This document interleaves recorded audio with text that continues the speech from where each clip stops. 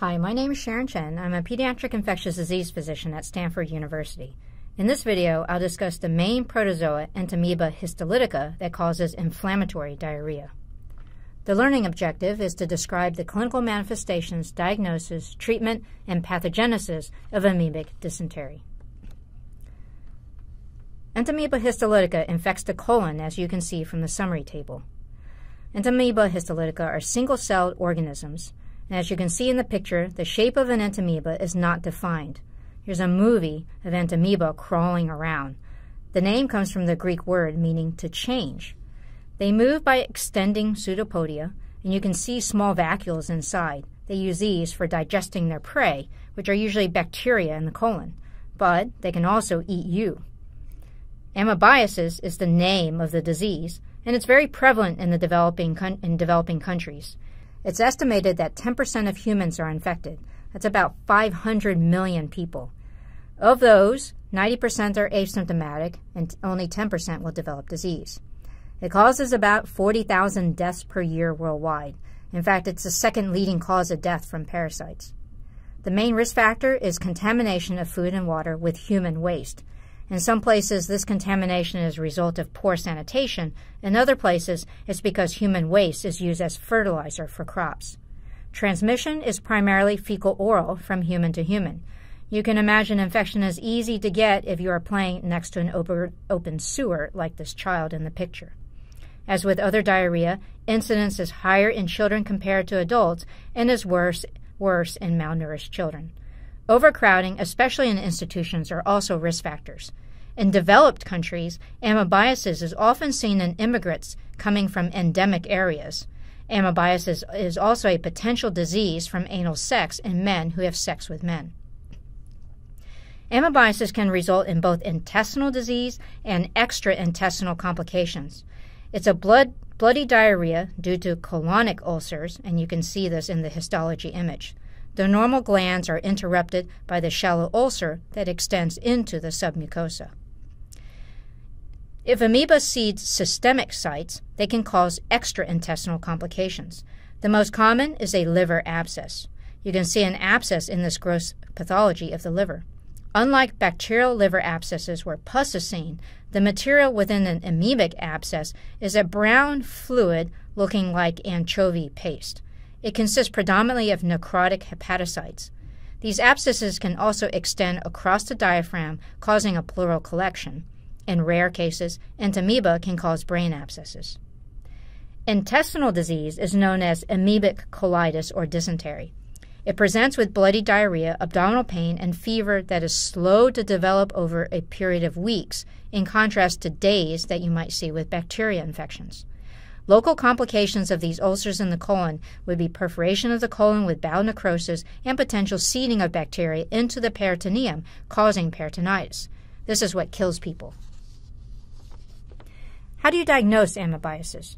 Traditionally, it was done by microscopy of the stool looking for the cyst or trophozoite of the amoeba. However, microscopy is not so easy because Entamoeba histolytica has to be distinguished from several harmless commensals that live in the colon but don't cause disease. In fact, I often get called by physicians that send stool tests and receive reports that their patient has Entamoeba coli or Entamoeba dispar or Endolimax nana and are very concerned. All of these are commensals and not pathogens. One characteristic of Entamoeba histolytica is that it tends to ingest erythrocytes. In the bottom picture, Entamoeba histolytica trophozoite has red blood cells inside it. Today, we have more sophisticated molecular tests to detect Entamoeba histolytica infections. For example, there are antigen tests using monoclonal antibody tests that rapidly make the diagnosis. Another emerging test is the use of PCR, which is sensitive and specific, but not yet available widely. When one is considering the differential diagnosis of inflammatory diarrhea, you should get stool bacterial cultures to look for bacteria. This will not find the amoeba. How do you treat amoebiasis? The first-line drug is metronidazole. You might remember this drug is for treating anaerobic bacteria. So why would an antibacterial drug work on a protozoa?